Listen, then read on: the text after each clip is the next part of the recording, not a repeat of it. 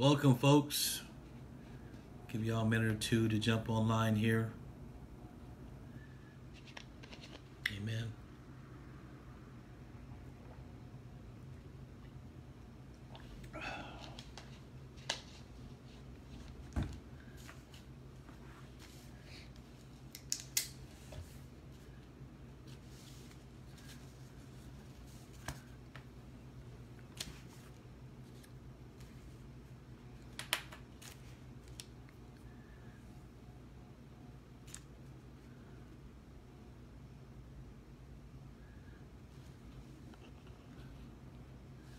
Bless you, Sister Shastik Morgan. Good to see you online, sister.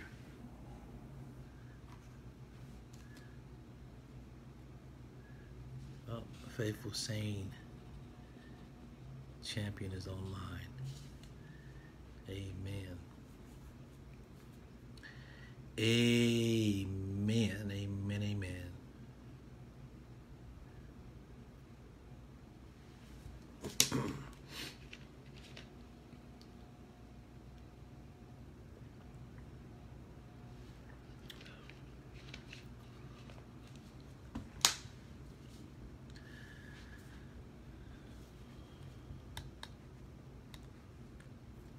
Praise God. Let's start our Tuesday evening Bible study. Amen.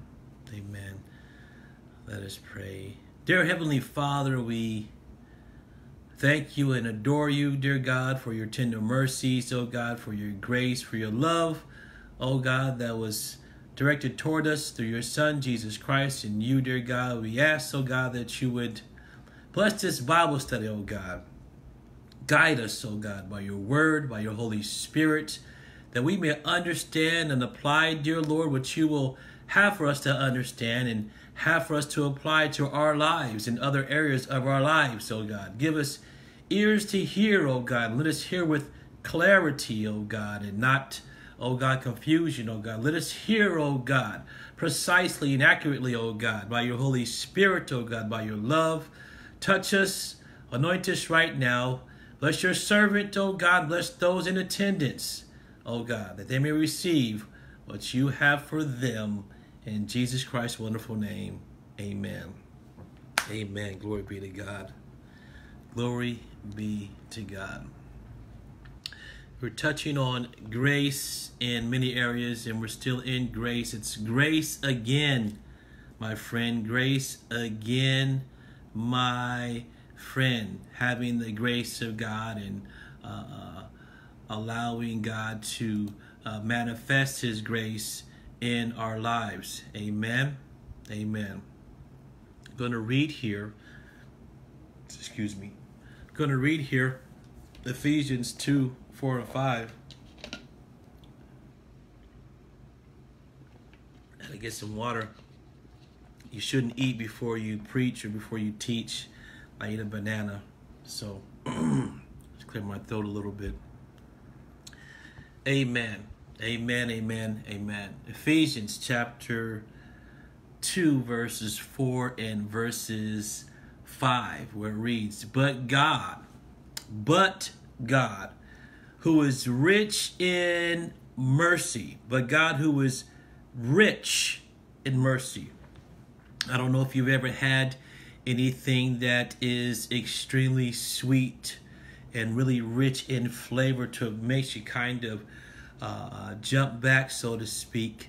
It says, but God who is rich, just to give you an idea about his mercy and the actual intensity of God's mercy, okay, the richness of his mercy. But God who is rich in mercy for his great love. The Bible says not just love, but great love, great, countless love, excessive love, unlimited love, abundant love, abundant love. See, God doesn't barely love us, okay? God tremendously loves us. He doesn't barely love us. God tremendously loves us, and God tremendously and abundantly hands out this grace towards us. It says, God tremendously loves you. He loves you. He loves me tremendously. Love wherewith he loved us, even when we were dead in sins. Even when we, in our spiritual state, were not serving God. God still loved us, okay? In our corrupt thinking, in our corrupt mind, grace was still projected toward us. Okay, and it says, hath quickened us together with Christ. So God, he just didn't direct connect from his grace from him to us. Okay, he got his son involved, Jesus Christ. Okay, and through him, through the sacrifice of Christ, quickened us. Okay, and by grace we are saved. By grace we are saved. It is the great love of God, okay, through grace, that separated us from the ways of the world. Okay, by grace are you saved. So when God saves you, amazing saving grace, he pulls you out from those wicked ways of the world, in our broken state of living, in our broken state of thinking. A lot of us, okay, don't get offended now. Please don't get offended here. A lot of us, including me, at one point in time, we had some broken thinking. Our thinking was just broken. Really no plan. It's just things didn't come to fruition, and our thinking was broken. But through the love of God, the grace of God, and the mercy of God, God puts those things back together so we think, okay, and walk circumspectly. Okay, we're careful about our planning and things of that nature. God changes things, okay? God just doesn't want us willy-nilly saying, I got grace and I can do whatever I want, and things of that nature. God wants us to plan, okay, make adjustments, okay, or modifications, and then execute what he gives to us. Okay, even when we were dead in sins, God flourished with mercy towards us. God flourished with mercy.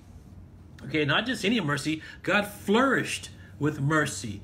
God is rich in mercy. If he's rich in mercy, that means he's flourishing in mercy. It's dripping off God. I want to be with God, in God, around God, for God, to God, not against God. I want to be rich in mercy too.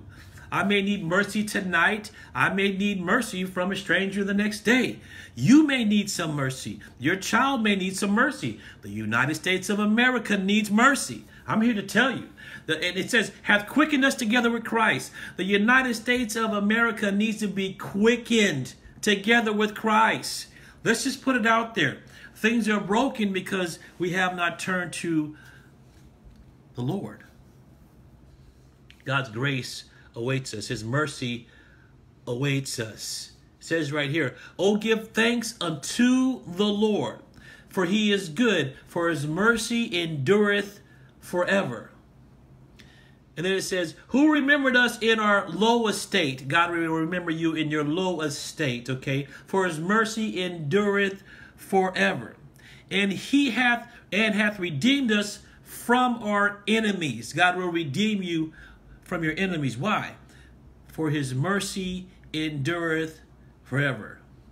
Grace, God's mercy, God's grace, okay, is the love and mercy. Okay, grace is the love and mercy given to us by God because God desires to be with us, okay? God desires his grace to be with us.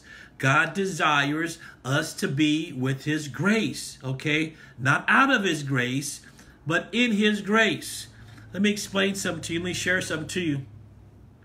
There's this, what we call common grace. Think about it. Common grace. Common grace is referring to the grace of God that is common to all human mankind. All human mankind. Grace, common grace. You have it. I have it. The sinner man has it. The sinner woman has it. The sinner child has it. Okay. The saved folks have it. Common grace. Okay. It's common because it benefits, okay, are experienced by what? The whole human race.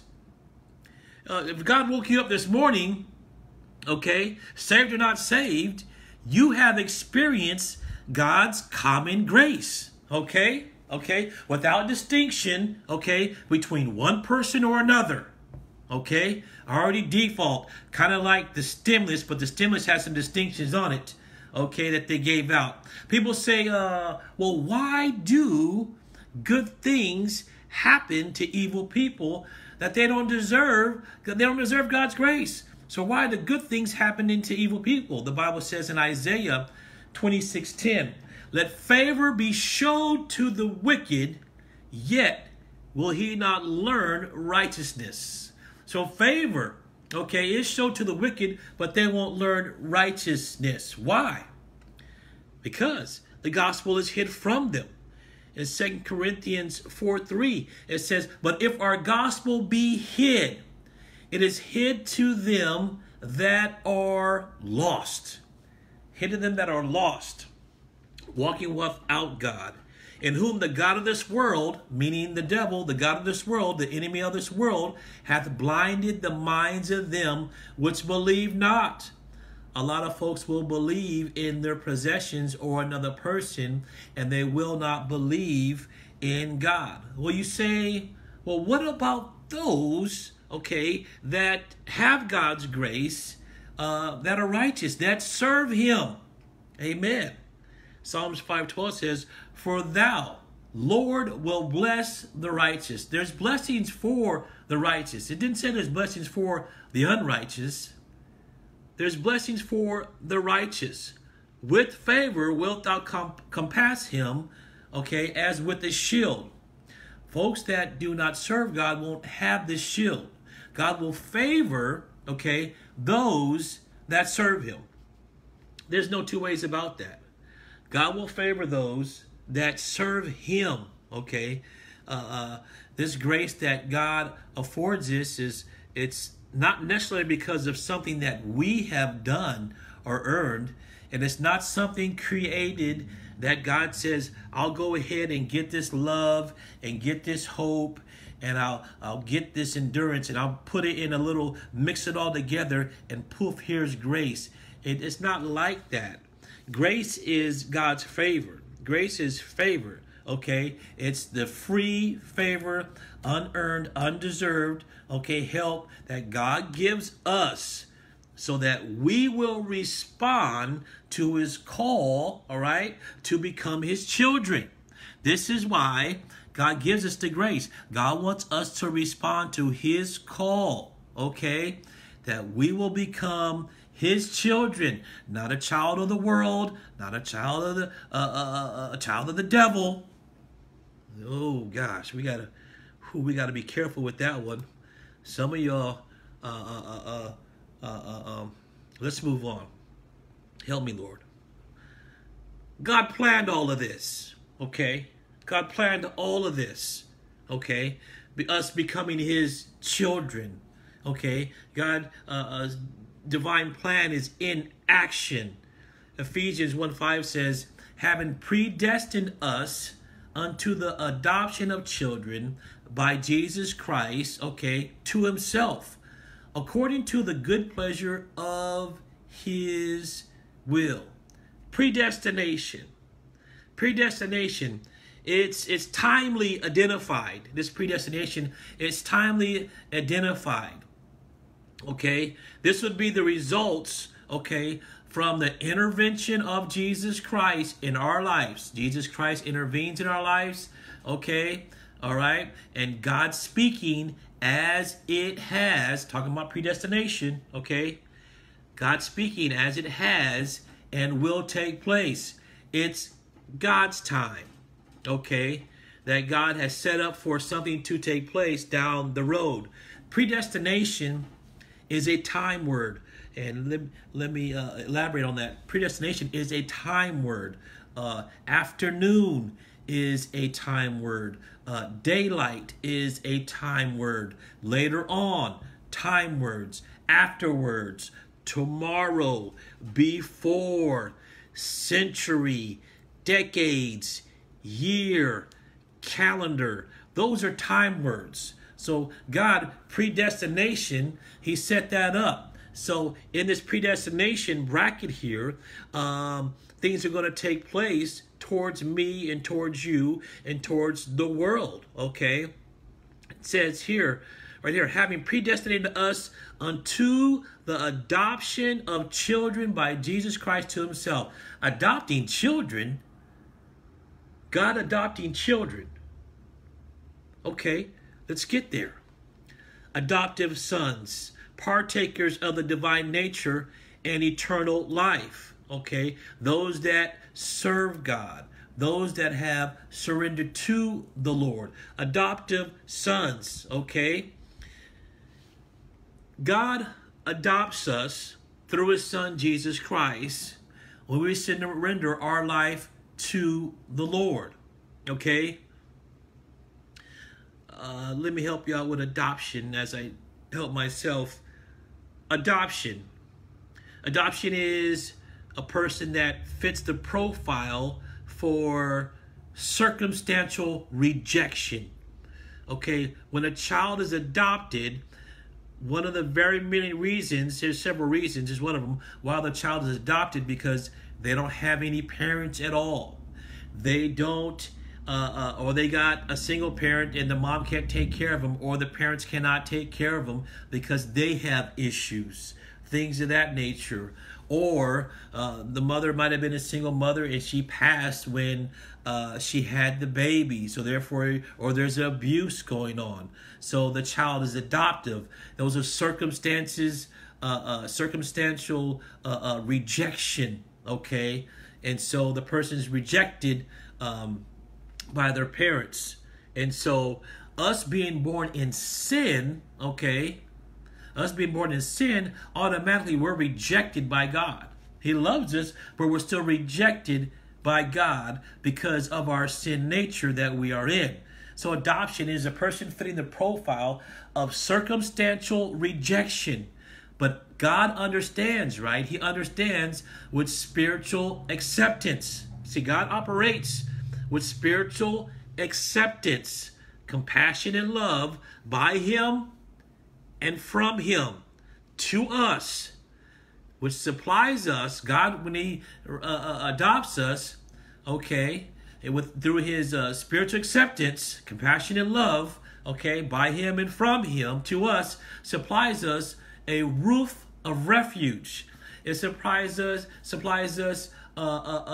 spiritual protection, okay, and things of that nature from the enemy and from the world here.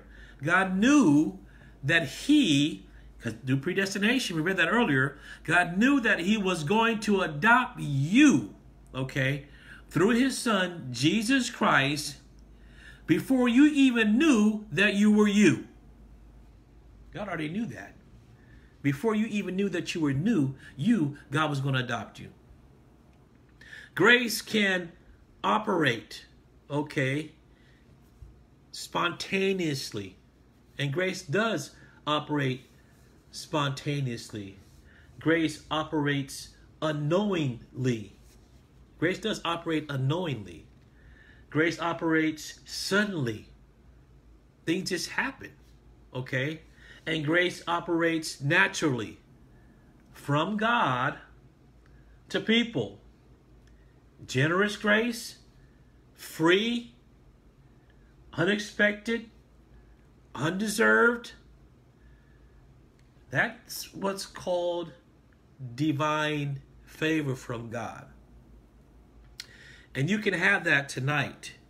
If you don't feel like you're in God's graces, okay, and you're feeling like the world is falling apart, and you're feeling like you can't make the adjustments from what's going on in life, personal and social and economically and across the globe, okay, or maybe you're an external codependent of somebody other's issues that are going on, and they vent to you, and that person needs grace, and you're just feeling weighed down by their burdens and their issues. Also, God, okay, that divine favor can be afforded towards you today, but you have to make the decision to come into the fold to receive that divine favor. Right now, America, this nation, and a lot of other nations, we need God's divine favor. There's no two ways about it, okay? And it's free, okay? Free love from God, free clemency from God, free mercy from God, free leniency from God, okay? And then on top of that, we get to share in the divine life with God. Grace is an attribute of God, okay? And it's mostly manifested. Grace is an attribute of God, and it's mostly manifested, okay, towards sinners. It's mostly manifested towards sinners.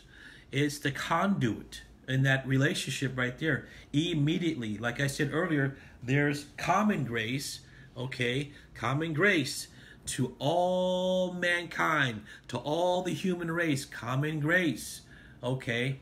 And you have grace towards the sinner, the one that turns their heart to God. Amen. The sinner is redeemed. All right. You've been adopted. All right. Because you are born in sin, circumstantially rejected. Okay. So you've been adopted. The sinner is redeemed. Redeemed. A person redeemed, let's put it like this, a person that has been kidnapped, okay? And because there's a lot of folks right now that are in sin and they don't know that they are kidnapped by the enemy of their soul. They're walking around thinking they're free as all get out, okay? But they are actually kidnapped. And they're working with you at the job, and they're talking to you, and they're smiling. But spiritually, they have been hijacked, and they've been kidnapped. And they only have the common grace. They don't have the divine grace operating in their life. They got the grace that wakes them up and gives them blood flow in their body and movement and things of that nature. They do have that, okay? But they need to be redeemed, okay? Because they've been kidnapped. And they being redeemed, they need to be recaptured safely. And God can do that through his loving grace, through his son, Jesus Christ, and returned. And returned. Okay? A lot of us need to return back to God. That's what Jesus did. Jesus Christ paid the price for our sin with the corrective action and redeeming us through his death and resurrection. There's a lot of corrective actions that may need to take place in your life, in my life, in this nation and the world right now. A lot of corrective actions need to take place, okay? Adam and Eve, okay, they were in the garden. They were there. They were spiritual beings. They were there in the garden. They didn't have no sin. They had no sin nature at all. None at all. Okay. But here comes the enemy of their soul. He wants to take their grace away. He wants to take their favor away. So Satan comes and, in other words, so much. Adam and Eve sell out. I believe Adam and Eve were the first ones to even go to the pawn shop and not even know that they were in the pawn shop. They pawned their soul. They sold out what God had given them, okay? What God had given them. And Jesus Christ, okay, as we're born in sin, all right, he redeems us the same way. Some souls right now, they're kidnapped. Some souls right now are in the pawn shop and don't know it. Amen. You don't know. I know you get what I'm saying. You're in bondage, basically. And it's going to take God's grace to set you free, okay, to get you out. The same thing the way a pawn shop works. That thing is in there, and you have to go in there and pay a price to get that out. And Christ has already paid the price, but a lot of folks want to stay in the pawn shop. A lot of folks are are acting like they're not in the pawn shop spiritually, but you are. Even David said, behold, I was shapen in iniquity, and in sin did my mother conceive me. David knew he was in the pawn shop. David knew he was born in iniquity. David knew that he was sin. David knew he was hijacked and kidnapped from the very womb of his mom when he was born in sin. David knew. This was over 2,000 years ago.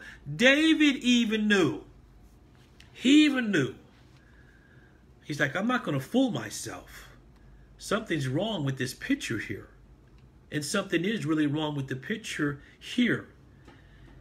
And so right now, we need to continue in prayer for the United States of America. We need to continue in prayer for the United States of America and other nations. Who knows what the future holds?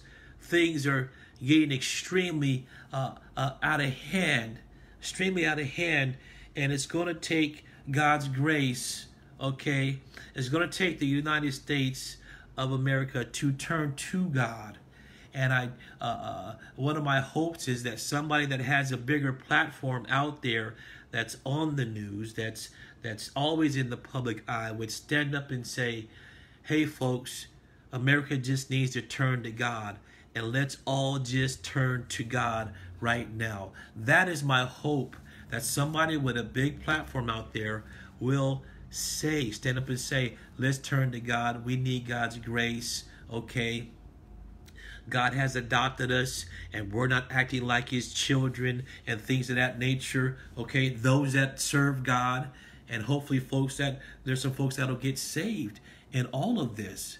But this nation needs God's favor. We need God's divine favor, and we need it now. We need God to 911 this thing, just like the sirens or ambulance coming down the freeway. Make all kind of noise, God. And maybe this is the noise that God is making, okay? All right, so we'll turn to him. Only God knows. Pray for one another. Pray for each other. But understand this. You can be a child of God today through his son Jesus Christ, through his tender love, through his tender mercies. But you have to make the decision, because you never know what tomorrow holds. Amen. Don't forget, grace, common grace, predestination. God predestinated us, okay? God adopted us, all right, because we were rejected, all right? Right out the gate, because of what Adam and Eve did, they sold out.